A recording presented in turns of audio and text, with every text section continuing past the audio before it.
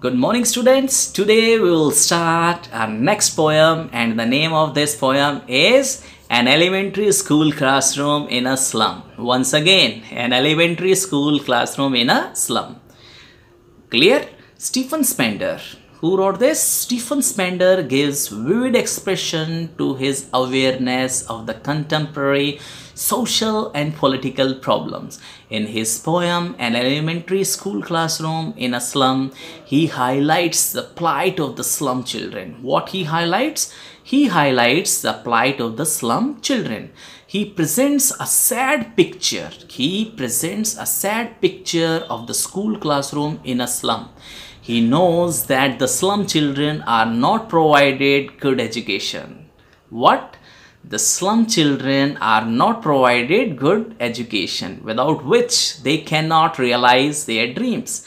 He feels that unless a concerted effort is not made, there can be no hope for better life for these hopeless children.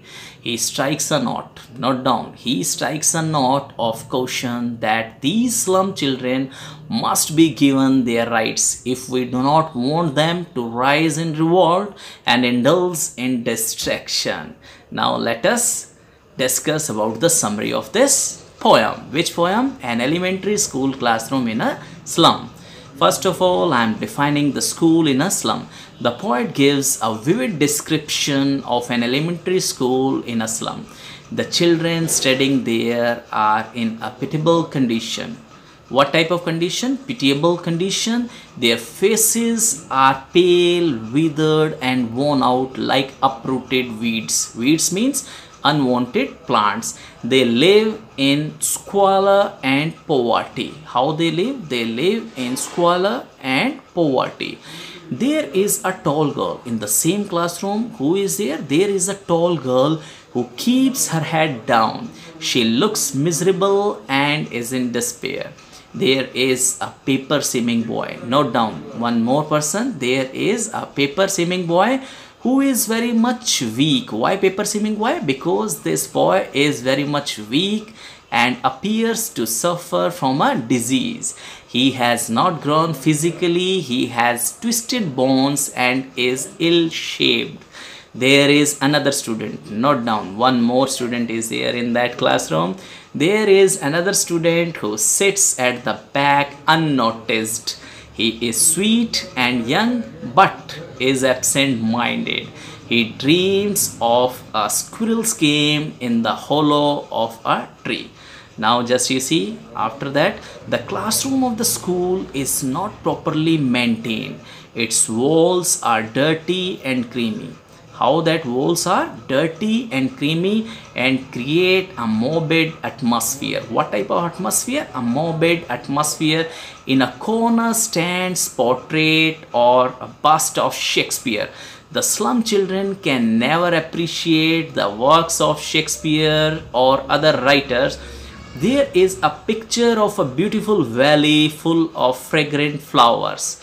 The children confined in their dirty world can never experience the fragrance of these beautiful flowers. There is also an open-handed map. What is there?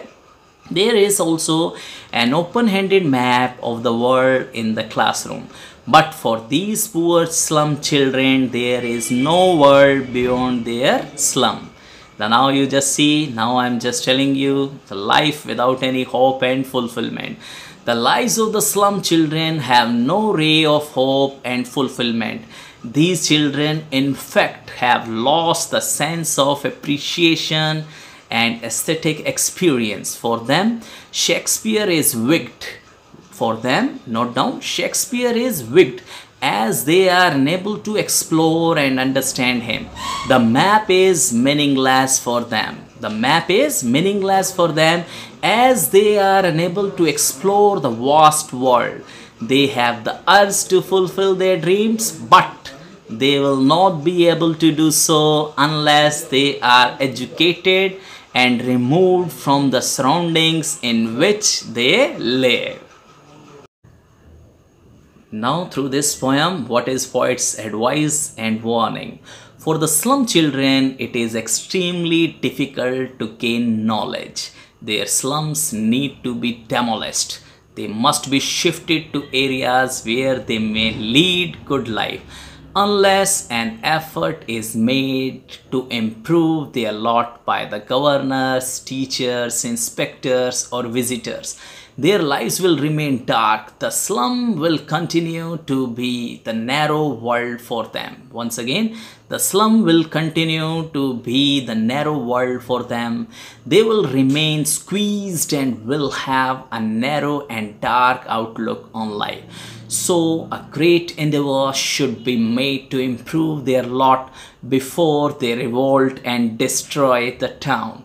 They should be given proper education. They should be given proper education and shown green fields. What?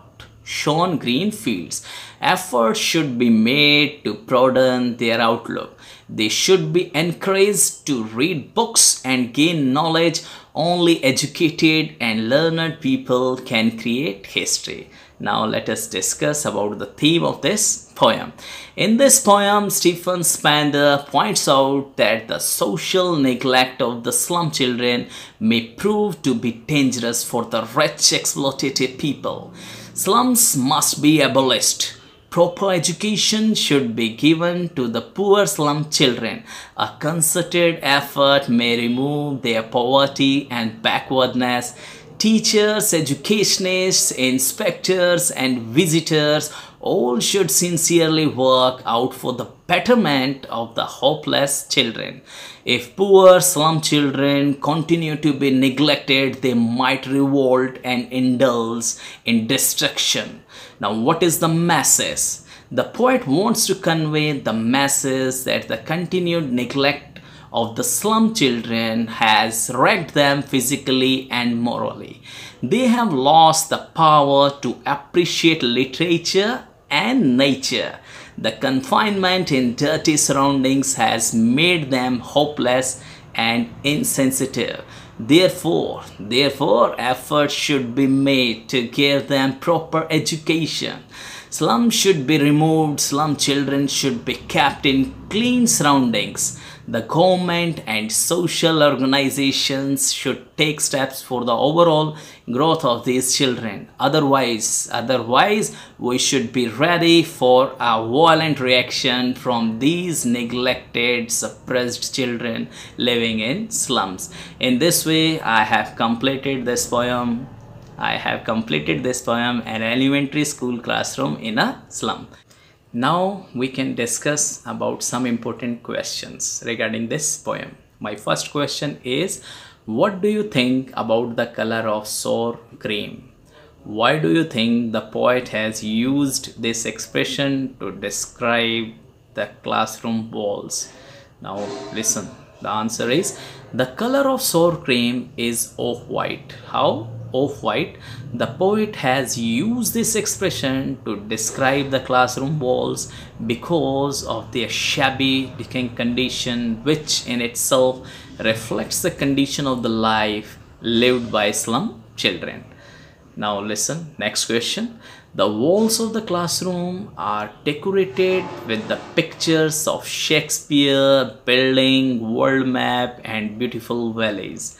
How do these contrast with the world of these children?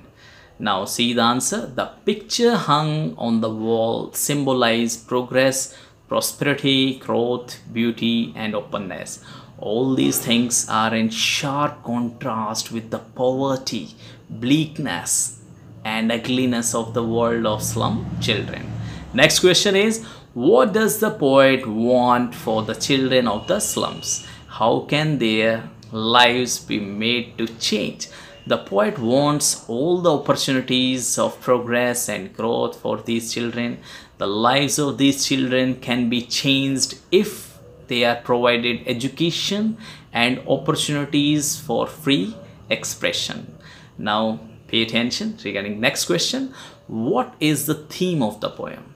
The poem deals with the idea that the plight of the poor children living in slums is a blot on the civilized world.